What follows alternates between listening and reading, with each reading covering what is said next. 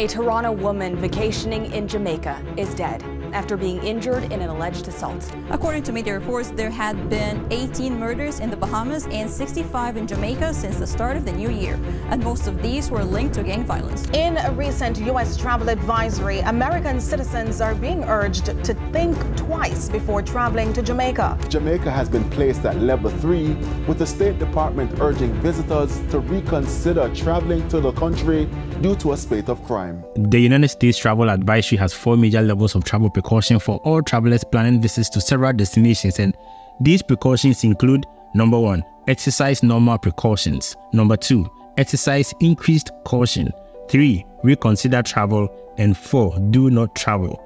Currently, Jamaica is only 1 level away from do not travel, as the recent news outlet from the State Department advises all travelers to reconsider traveling to the country. That is crazy. The U.S. Department of State has issued a new warning for American travelers headed to the Caribbean due to violent crime. TV6's Wafa Ezzet joins us now with more information on this. Wafa?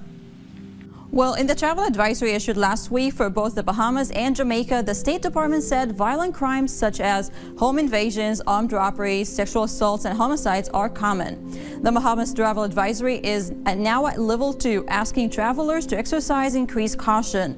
And the advisory for Jamaica is more severe at level 3, advising those who are planning a trip to reconsider travel, which is 1 level below the department's level 4, do not travel advisory. My name is Your Heritage. I am a traveler and explorer currently here in Ghana. I share my travels right here on this channel and bring you new travel updates across the globe. Kindly subscribe and join the community on this channel. The report suggests that violent crimes such as home invasions, armed robberies, sexual assaults, and homicides are common in the island. Well, this is not very good considering Jamaica's top source of revenue comes with tourism. The tourism industry earns over 50% of the country's total foreign exchange earning, meaning that well over 1/4 of all jobs in Jamaica comes from the tourism industry. So this new development is not a good look for the country. That being said, I have followed tourism in Jamaica for a while and listened to news outlets from the country. And if you look at the 1970s through the drug wars, in the 80s and the 90s, we've seen Jamaica go through political related issues. We've seen the country also flourish with its music and social appeal. I mean, Jamaica, for what it was from the 90s, is certainly not the same Jamaica today, even though there are these disturbances. The question here is, should we generalize the whole issue to restrain tourism revenue in the area? Just let me know what you think in the comments below. But I think considering the long-lasting crime-related issues Jamaica is struggling with, murder and crime rates as of 2024 has been significantly reduced. Meaning, well, they are trying really hard to fight these issues from escalating and destroying the country's reputation. And I've seen some officials from their government speak to that effect. So take a listen and let me know what you think. Nicola Madden Gray is president of the Caribbean Hotel and Tourist Association. Something that the State Department does worldwide for all destinations, so we shouldn't take it personal or anything like that. This is their standard release. We have all sorts of persons coming, diplomats.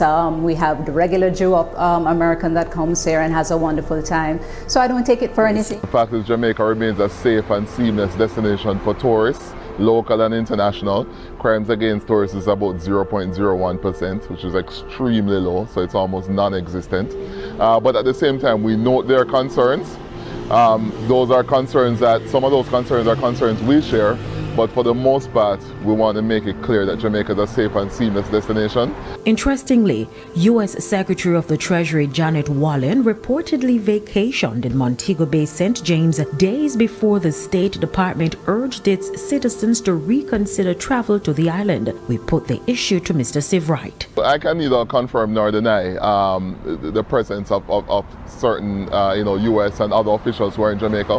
What I can confirm is that over the last several weeks and months, we have had multiple visits by leaders. The Canadian Prime Minister was on vacation here.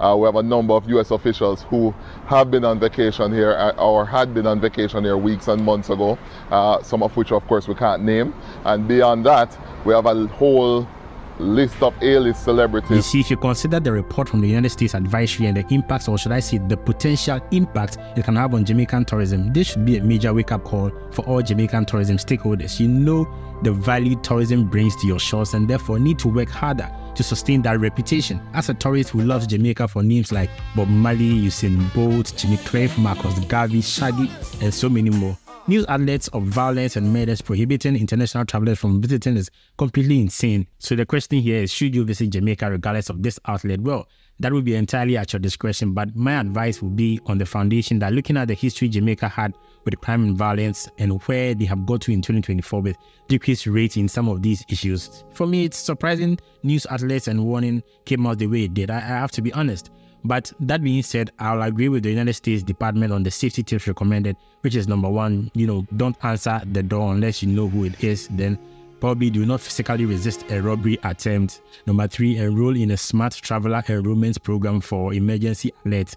And last but not the least, always have a safety plan. Guys, these tips should be applied to any country you visit. My name is Your Heritage. Comment down below. Let me know of your experiences in Jamaica, whether negative or positive. In this community, we create awareness on travel destinations because sharing feedback today can help someone somewhere.